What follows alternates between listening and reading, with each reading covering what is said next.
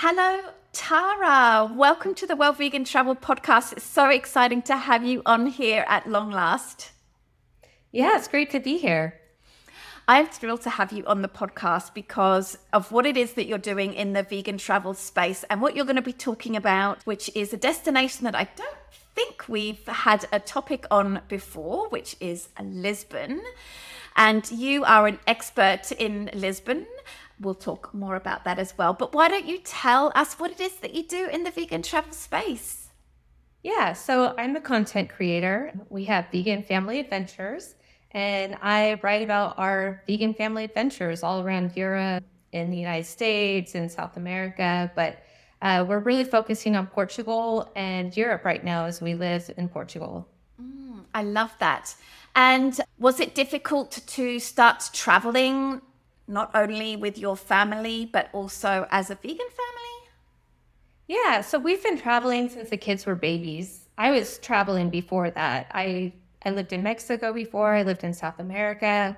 And so I knew when we had kids that we would want to travel internationally with them and really open the world to them. So even when they were babies, like in a little baby carrier, they were traveling abroad. So we've traveled all over with them. They're quite adaptable. And so it's been great. And tell me a little bit more about your blog. What is the kind of things that you write about on your blog? Yeah, so I write about basically vegan guides to all these different cities worldwide. Um, and I have vegan guide to Lisbon. You know, we've been living here for 2 years. So I feel like I know Lisbon very intimately, and I know everything that Lisbon has to offer for vegans. And I also write other places in Europe and every place that we've traveled to. And I really like to focus on traveling with families and finding vegan options wherever we go. I see. Yeah. These vegan travel guides that a lot of bloggers put together, I think they're often overlooked as a resource for vegan travelers, but I think that's probably a mistake. And the reason why I say that is my knowledge of SEO and websites generally from my own business.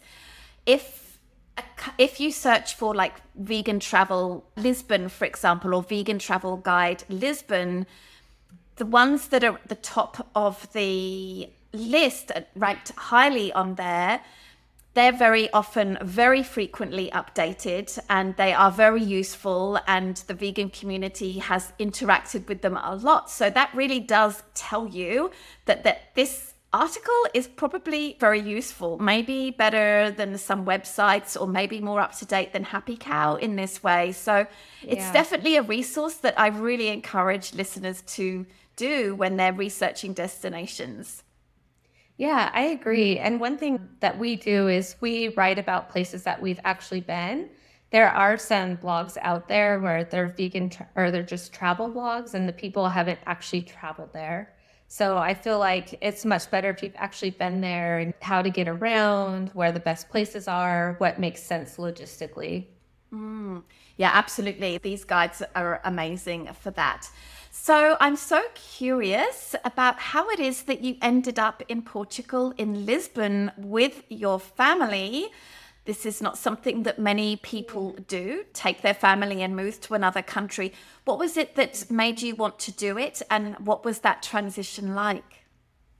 Yeah, so like I told you before, I lived in Mexico for 2 years in my 20s, and I went backpacking through Central America, and I ended up in Santiago, Chile for 2 years. I met my husband in Chile. We moved back to the United States, and we were in the United States for almost 20 years, and we traveled extensively with our children. We were always looking for options to actually live abroad, and we knew that we wanted to live in Europe. So we just did a lot of research. At first, we thought Spain would be the best place for us since we speak Spanish, but Spain requires a lot more to be able to live there and immigrate there. So then we started looking at other options, and Portugal just kept coming up high at the top of the list of great places for people from the United States to move to. We did a lot of research. We have some friends that are from Portugal, and so we were asking them. and they connected us with their family members and so forth. The more research that we did, Lisbon looked really good. So we ended up moving in July 2021. Our kids at the time were 13 and 15. So about to start 8th grade and 10th grade. A lot of people don't move with kids that age as well because it's a very precarious age where they're, getting into their friend groups. But COVID actually helped us with that because they hadn't been seeing their friends. And so it wasn't quite as difficult or quite as traumatic for them. So we ended up moving, and thankfully they've embraced the culture here, and they're at public school, which also is not very common. Most of the people that come here with children, they put them in an English-speaking international school. But we knew that wouldn't be an option for us because, international schools cost about 1,500 to 2,000 euros a month. And if you have 2 kids, that's very unaffordable. So they're in public school. I tell them every day how brave they are for going to public school, even though at the beginning they didn't speak any Portuguese. They do have Portuguese classes for foreigners. So they take that class a couple days a week, and that's helping them with the transition as well. Yeah, that's so interesting. I'm a former educator in an international school, and my job was an ESL teacher where I would support kids who, their English wasn't good enough yet to completely access the curriculum or to access the curriculum at all. And it's very challenging for these kids. It's also very, character building, I would say.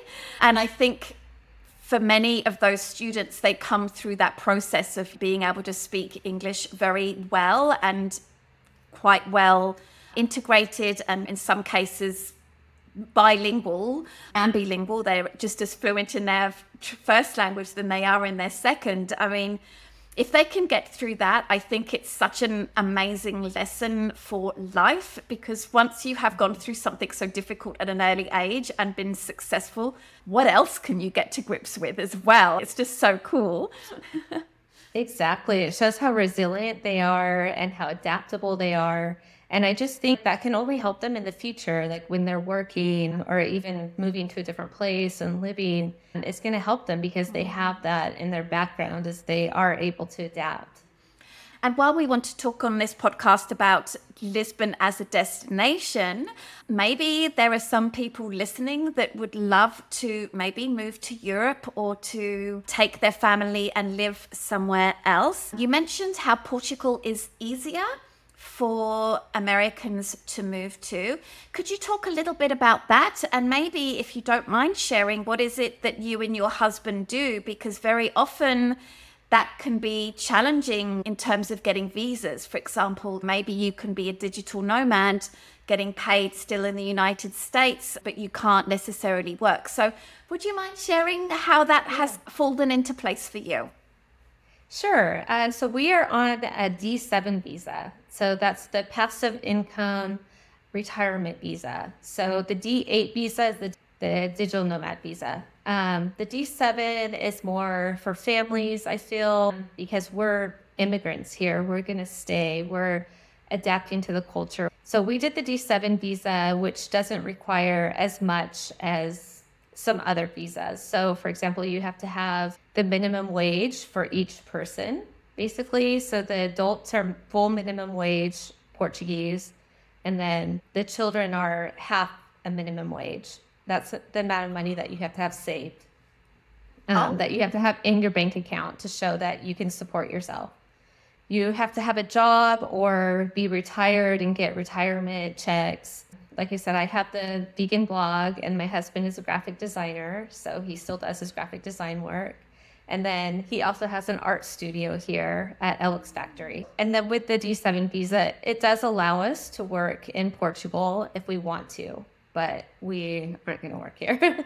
Wow, that's really interesting. And if I understand well, because you're paying tax in Portugal, so your kids get to go to the local schools free of charge, or is that correct? Correct, yes. The kids get to go to school for free. We have free medical care, although we also have private health care, so we don't overuse their system. We do have access to healthcare as well, and then we get our transportation passes that we pay a monthly fee for, but as residents, we get a discount.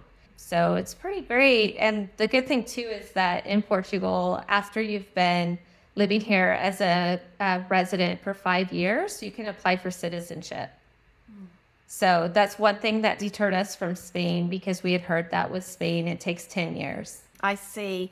And have you been able to learn some of the local language? I'm guessing your kids have probably got pretty good fairly quickly because they are in immersion for 7 hours a day.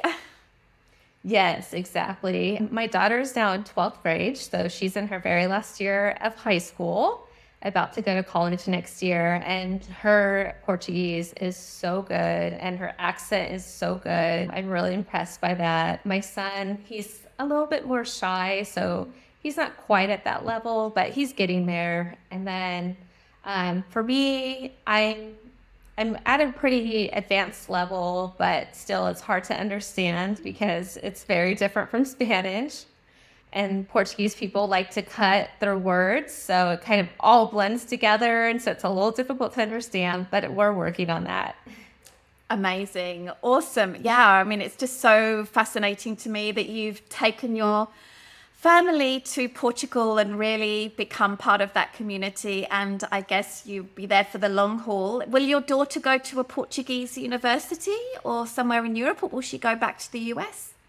Yeah, no, she's going to go hopefully to Paris. She wants to study animation, and unfortunately, Portugal doesn't offer that program at any of the universities here. So she's hoping that she gets accepted to her dream school next year in Paris.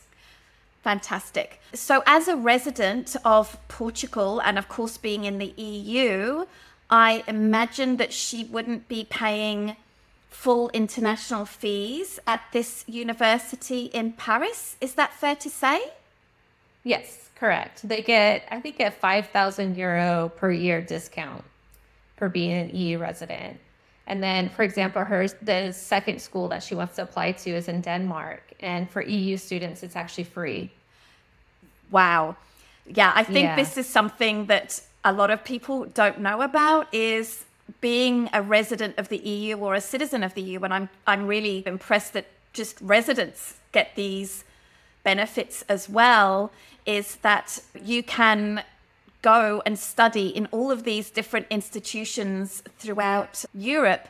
And many Europeans or European residents, they take advantage of the Erasmus program, where they'll spend 1 year of their university in a completely different country of the EU and just go and learn there. Even if they don't speak the local language, there'll often be an English program there. It's so cool, the opportunities that are available to EU residents and citizens. And personally, that would be something that I would be considering. Maybe this was a big factor for you as well, just these incredible opportunities that you get when you're an EU resident.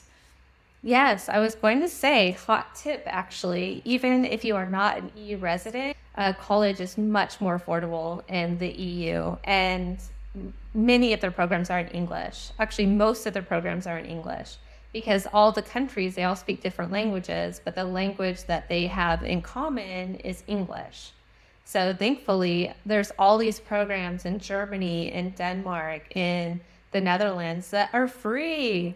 Absolutely free. Like, you just pay a registration fee and for your books and housing costs, and your schooling is pretty much free.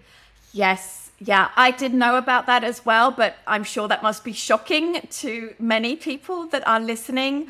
I remember when I was teaching in an international school, and some of my colleagues, they were teachers and their children were students at the school as well. And as a result, they were very internationally minded and learned about these things. And I had many colleagues who were not from the Netherlands, but they would send their kids to that particular university in the Netherlands because it had this amazing program that was so much cheaper.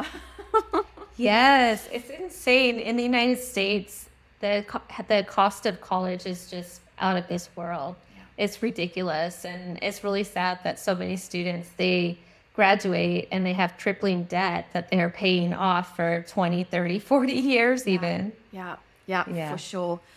Yes, I'm sure that this has been very informative for our listeners already who are maybe thinking about doing something completely different and moving to Europe. But let's talk about the topic of this podcast, which is Lisbon, a country that you've been in for a couple of years now, and I'm sure you've explored it from top to bottom. Before we talk on specific stuff, why don't you tell us a little bit about where Lisbon is in Portugal and how you can get there? Okay, so Lisbon is pretty much in the middle of the country. They don't consider it central Portugal because Lisbon is just Lisbon by itself. But if you go north, you get toward the Camino de Santiago. A lot of people know about that in Spain. So there's a little bit of Spain to the north of Portugal. And then you start going farther down and you have Porto, which is considered the north part of Portugal. And then you have other towns such as Peru. And then you go a little bit further south and it's Leiria, and that's considered central Portugal. And then, of course, you have the Alentejo region, which is the east part. But Lisbon is basically just in the middle of the country. It's really easy to get to Lisbon by plane, train, bus, any mode of transportation, really.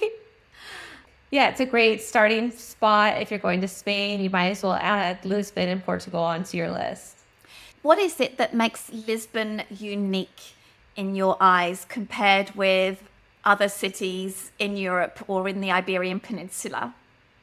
Yeah, so one, I feel like Lisbon is a lot more affordable comparing to other major cities in Europe. The food, the drinks, especially the drinks. If you want to get a glass of wine or a glass of beer, it's like €1. It's so cheap. It's much more affordable than a lot of the other European countries. For example, we went to Copenhagen this past summer and I'm like, oh my goodness, these prices. We have to get back to Lisbon. But Lisbon just has something special about it. It's just such a beautiful city, and it's cool how like you'll have these beautiful Baroque or Manueline style buildings, and they're really interesting. And then next to it, you'll have a dilapidated building. So it's kind of interesting to see that like the richness, yet there's also that aspect of being a little bit dilapidated. And it's really interesting too, just to walk all over the city and go to all the viewpoints and see how the city looks from high above. I think there's like 10 viewpoints in the city of Lisbon. So it's such a beautiful city. Just every time exploring and walking around, it's like, I'm so happy. I'm so fortunate to be living here. Yes. Yeah, I've never been to Lisbon. I've been to Porto, and I did a vegan river cruise on the Douro River, and I saw that thing that you're talking about. It is like a little bit gritty. It's not super wealthy compared with other European countries, and you'll see that dilapidation from time to time, or villages and towns that they seem a little bit sad in some ways. But on the other side of that is that, you know, it's got plenty of character and great population, and it's cheaper. You get a lot for your money. And the people are very friendly here. They're very accommodating. They make you feel welcome. And it's nice too when they see like you're struggling maybe to speak the language, they'll try to help you. They speak English so well here. So I think that's another reason why it's a little hard to learn the language quickly, because as soon as they hear your accent, if they speak English, they just start speaking English to you. Right. Yeah, that often happens, doesn't it? Yeah. Yes. And there's something as well, I think, that's interesting about Portugal is that it's quite progressive in many ways. One of the things that really surprised me, I learned about some time ago, is that all drugs have been decriminalized. Is that correct? Yes, that is correct. Basically, if somebody is caught with drugs or doing drugs, they're pretty much sent to rehab. So instead of going to jail, they'll find some interventions for them. So they'll go to rehab or go to mental health services. People that are like living on the street, it's pretty much by choice because they have places for people to go. So that's really good. They say that it's helped a lot with crime and with just the whole jail situation. And then most of the people that are on the street, if they're selling drugs, it's not actually true drugs. A lot of people, they say they sell hashish, but it's actually like laurel leaves. Oh, Is what I've heard. I mean, they can't get caught because if the police go to them and they say, okay, what are you selling? And it's laurel leaves. right. Yeah. Wow. Super interesting. And you mentioned how Lisbon is built on a hill. I think I'm recalling pictures of these incredible trams that go throughout the city uphill. Yes, yes. So Lisbon is known as the city of seven hills. And they have a few trams that go up the hills, basically in the Alfama district and the areas that are very hilly. So it's very interesting because you'll be walking on the sidewalk and all of a sudden this tram will come and you'll have like a very small amount of space. Like basically you have to be like right up against the building so you don't get hit by the tram. But I don't take the tram very often. It's kind of like a tourist thing to do. Oh, really? If I take it, it's usually like late at night when nobody's on it, or I typically just do what the locals do. I'll just walk everywhere, take the metro or a bus. Oh, wow. They have a metro even in such a hilly place. Yes, we have everything. There's buses, metro, trams, what they call electricos, and then they have the ferry, they have trains. It's insane, like the amount of public transportation they have here. It's so great. Is it pretty easy to navigate even as a visitor? Oh, yeah. Yeah, I always recommend people get the City Mapper app, and that's the best to get around to know what time the transportation is coming. Fantastic. What are the things that you can actually do in Lisbon that would be interesting to a vegan traveler? Now, of course, we'll talk about your favorite restaurants towards the end and how people can experience the vegan food. But aside from that, what are some great things to do? My favorite is to go check out all the viewpoints. So whenever I have friends visiting, I always take them to the viewpoints. Of course, I take them to LX Factory. LX Factory was an old warehouse that they have converted into a district of restaurants, hostels, boutique stores, art studios. My husband has an art studio there, and it's just such a fun, interesting place to be. They have live music, they have a weekend market, outdoor pop-up market, and there's cool murals and just really cool art to see. So I always recommend people go there. And then, of course, the main areas, Praça do Comércio and Chiado, that's the main touristy area. Then a lot of people like to go to Alfama. That's actually the most diverse neighborhood in Lisbon. I think they said they have 90 nationalities that live in that little area. And that's probably the hilliest area of Lisbon. You have to go there usually first thing in the morning when you're nice and rested and ready to walk up all the hills. So that's a very popular area. A lot of people like to go to the castle at the top. It has such a spectacular view of the city and the river and the bridge, so you get to see everything.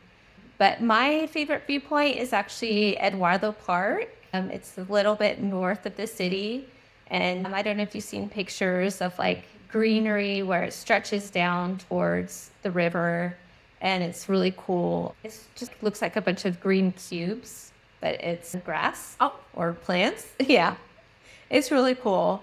So I just like to walk around the city all the time. They have this thing in Lisbon called drink kiosks. So every little area will have these little kiosks that are converted into drinks and snack places to just sit down and have a quick drink. It doesn't have to be quick. And a lot of times they're overlooking nice viewpoints. And so that's one of my favorite things to do. You can get very affordable little cups of beer or wine for €1. Water is actually more expensive than the beer and wine. Is aperitivo, or whatever the Portuguese equivalent, a big thing in Lisbon? Is that something that Portuguese people love to do? Yeah. They love to have little snacks and drinks before they actually have their meal. So a lot of times when they get off of work, that's what they'll do. They'll meet up with friends, or they'll stop and hang out at a kiosk for a little bit before they go home or before they go out to get something to eat. I absolutely love the ritual of aperitivo. It is amazing. And it's these drink kiosks, they seem different and interesting. Really cool. Yeah, they're so much fun. Tell me, are there interesting museums that people might like to check out in the city? Yeah, so I actually have a blog post about that. I would say for my family, our favorite is the Coach Museum. So it's like these carriages from a long time ago, and they're just really ornate and spectacular. So that's really cool. And one thing that's really awesome is that if you are a Portuguese resident, you get to go see these museums for free on Sundays.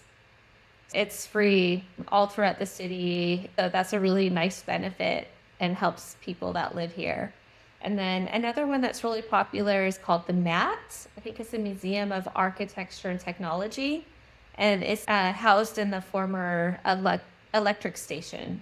And that's actually really cool to see. And they have a beautiful view. It's right on the river. And so it's really nice to walk along the river and then stop at that museum. Are there any activities that are really interesting to vegans? I'm thinking, for example, bike tours or like guided tours of certain areas or anything like that. I'm just thinking of like some activities that listeners of this podcast who are going to Lisbon might like to check out. Yeah, so they do have a lot of bike tours all over the city. It's usually with electric bikes because there are so many hills. A lot of people don't want to be biking up the hills.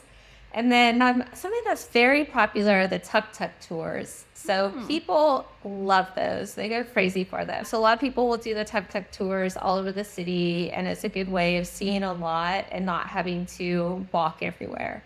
So if you have mobility issues, that might be a good option for you. And then I always kind of recommend when anybody goes to any like city and there's a lot to see, it's good to get a ticket for those hop-on, hop-off buses, because especially on your very first day, because if you go on one your very first day, you really get oriented on how the city is laid out and what areas you want to return to on your own. So I think that's a really good thing to do as well. But they have lots of great fun activities to do. Yeah, that's a really great recommendation. I also encourage people to jump on some sort of guided walking tour as well, or in place of what you suggested. Definitely what you suggested is going to give a bigger overview, but a walking tour, a guided walking tour is fantastic too. And I'd be curious, maybe you don't know, but whether Lisbon has this as well, but they have a lot of these free walking tours now. And you just pay a tip at the end to the guide. And I've had amazing walking tours that way. And through that, you could also ask a lot of questions and get recommendations of the guide. It's super cool. Is that available in Lisbon too? Yes. There are all sorts of walking tours. There's the historical one. My personal favorite is the tours that they take you to see the street art, because I love street art. So I'm always looking for that kind of activity for people to show me maybe the street art that you can't just see on the main streets. You have to go into the little hidden enclaves or little alleyways that you don't really see unless you know somebody that knows that area. Oh my goodness, that sounds awesome.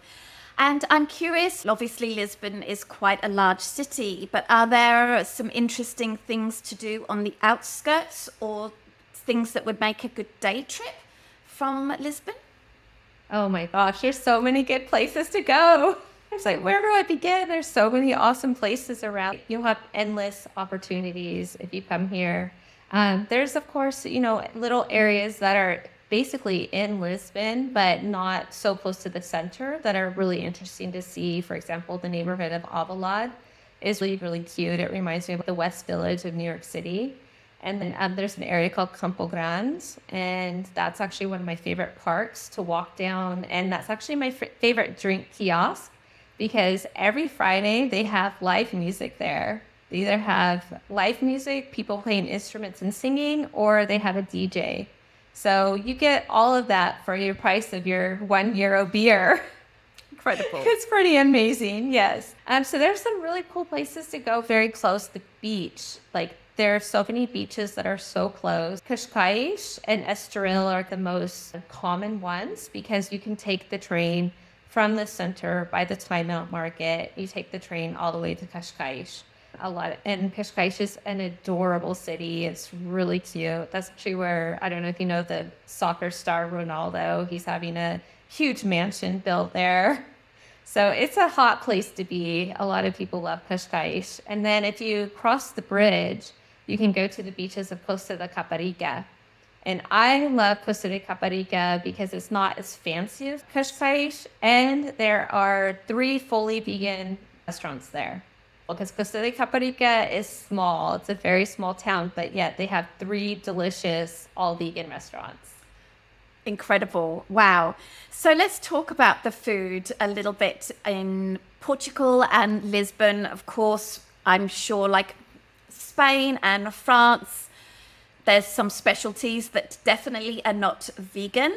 So I'm curious to know about how our listeners who go to Lisbon might be able to sample the traditional Portuguese food made vegan. Can you recommend some places and some dishes? Yeah, so there are actually, I think, 3 or 4 restaurants in Lisbon that specialize in veganized Portuguese food. So Portuguese food in itself, I've heard that it's not super tasty because they don't really like spicy food very much here. So it's not full of like a lot of flavor. But the veganized versions of those dishes that I've tried have been really good and flavorful.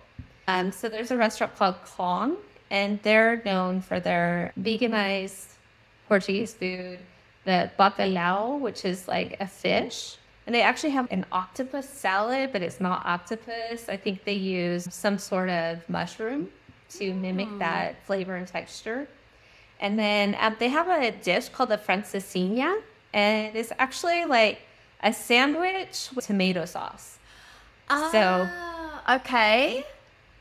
It's not my favorite, but my son likes it. But I don't like soggy bread, so it's not my favorite. I think I'm familiar. Can you tell me the name of that sandwich again? Francesinha? Okay. Yeah, I think I've heard about it. Yeah, it's definitely a Portuguese specialty. And I think I might have tried it when I was in Porto, perhaps.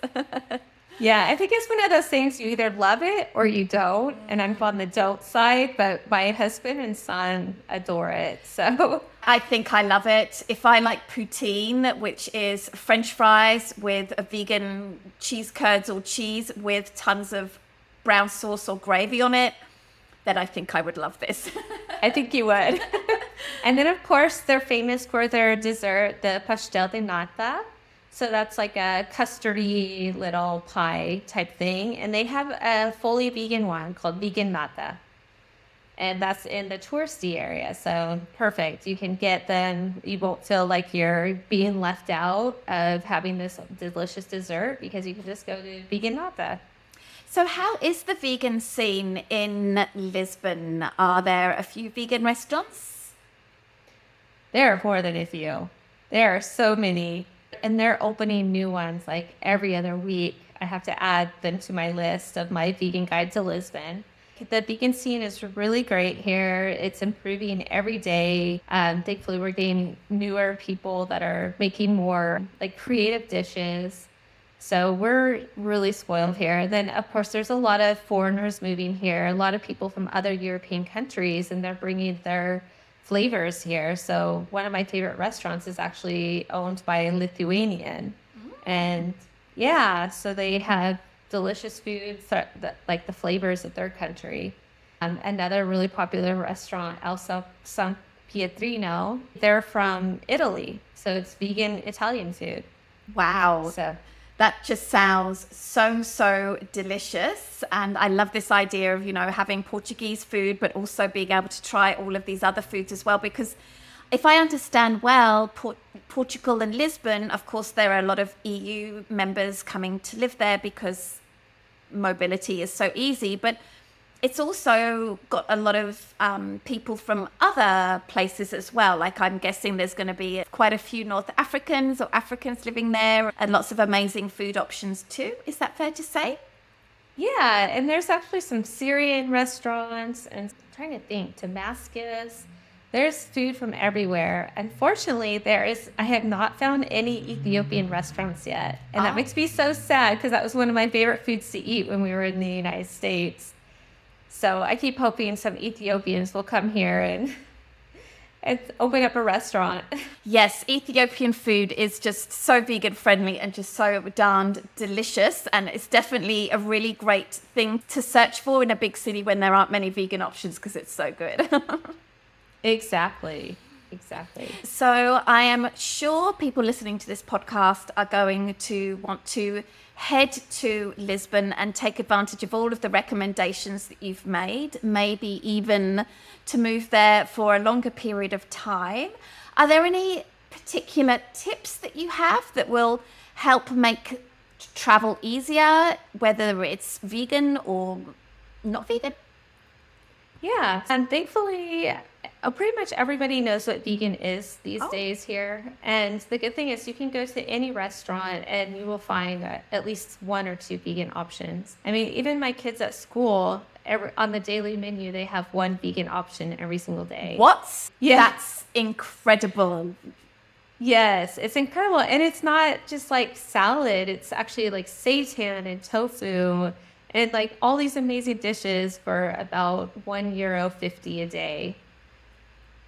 Thankfully, Portugal has made this a priority. And so anywhere you go, you can find great vegan food. But of course, I prefer to support the vegan businesses. So I tend to only go to vegan restaurants because that's where they say vote with your dollars, vote with your euro. So I would rather pay and keep the vegan businesses afloat. So, and another great thing is in Lisbon, they actually have 2 or 3 all vegan grocery stores where you don't even have to look at the labels. They've already done the work for you. Everything is vegan. It's so amazing.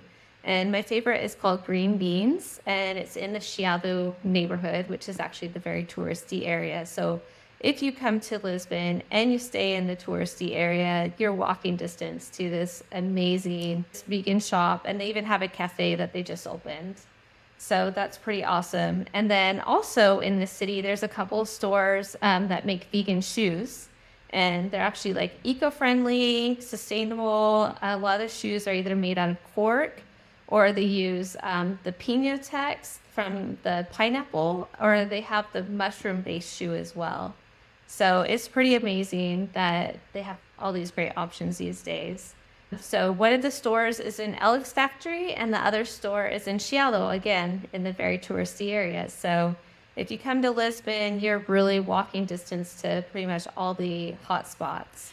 I really like that. And something that listeners might not know about Europe and the EU is because of the way European Union does trade, it's very easy to import and export products to other EU countries. So I've never been to this shop, and I'm going to make a prediction, and you can tell me whether I'm right or not. I think that probably in this little Portuguese shop, they probably have a huge selection of vegan cheeses from all over Europe. Is that fair to say? Yes, definitely. There are some made in Portugal. A lot of the products are made in Portugal, but of course there's things that come from Italy, from Greece, from France. So yes, it's from all over. Yeah. Just incidentally, my podcast guest that I was talking to you just before I got on the phone on the call with you, Tara, was Jason, and he owns Vegan Supply in Vancouver, where I live, which is a vegan grocery store. And we talked about how challenging it is to import products from around the world because of these very strict rule that in this case Canada has about getting stuff in, and of course the expensive shipping and the labeling that needs to be done and all of that. But in the EU, most of this stuff is just non-existent. So it's so cool, and definitely I recommend people go and check out these incredible vegan grocery stores and take some products home. It's also really great for picnicking and stocking up on items for if you're going to the countryside and going to be self-catering. We do it all the time. Yes, I agree. And that, my husband will tell you, that's one of my favorite activities when I go anywhere. I like to go to the grocery stores and check out what they have. It's amazing what Lidl has. And I don't know if you're familiar with Lidl and Aldi. They always have, it's like Trader Joe's, but in the EU. Well, they're all over, but Lidl has a great selection of vegan items, and they even have like special vegan weeks where they bring more stuff on, which I wish they would just have all the time. Yeah, it's so cool. And just how Europe is really jumping on the vegan trend. Even regular supermarkets in the French countryside will have quite a few great options in terms of vegan meats, vegan cheeses, yogurts, which just makes self-catering a breeze, even if there are not a lot of vegan restaurants around. It's so cool. Exactly. I love that. Do you have any other tips to share? So like I said earlier, if you come to the city, if you're going to use public transportation, definitely get the City Mapper app. And then if you don't want to use public transportation and you want to use a car, you could use Bolt. That's my favorite app for getting around if I'm not using public transportation. So there's Bolt or Uber. They're much cheaper than the taxis. I think they said that the drivers actually get paid like a pretty fair amount. So that's a good trick. My favorite is just to walk around the city because that you really get the vibe of the city that way. And Lisbon has a very special vibe. And I think that anybody that comes here falls in love with the city. Yes, I think you're right there. I was just on social media looking at some of our former travelers. They've traveled with us a couple of times, 2 sets of travelers actually, and they just finished their trip to Portugal and absolutely loved it. I think there is a reason why Portugal is really hot right now, both in terms of just visiting as a tourist, but also doing what you did and taking opportunity of the ease in which most people can emigrate there and just enjoying life and just having access to Europe and all of the wonderful benefits that it has. Exactly. I think the secret has gotten out. Portugal is definitely a hotspot now. You see it in magazines and in articles all the time about being a great place to retire. I think if you're going to move here, you should do it soon before everybody moves here. Yes, and that they change the rules maybe. Yeah, exactly. I did see something online that maybe they were considering that. I can't remember any details, but we can't always necessarily expect these incredible visas to be available to everyone forever. Tara, thank you so much for taking the time to be on the podcast. I really appreciate it. Before we go, would you mind sharing all your website again and your social media handles so people can go follow and check out your blog as a really great tip for vegan travelers?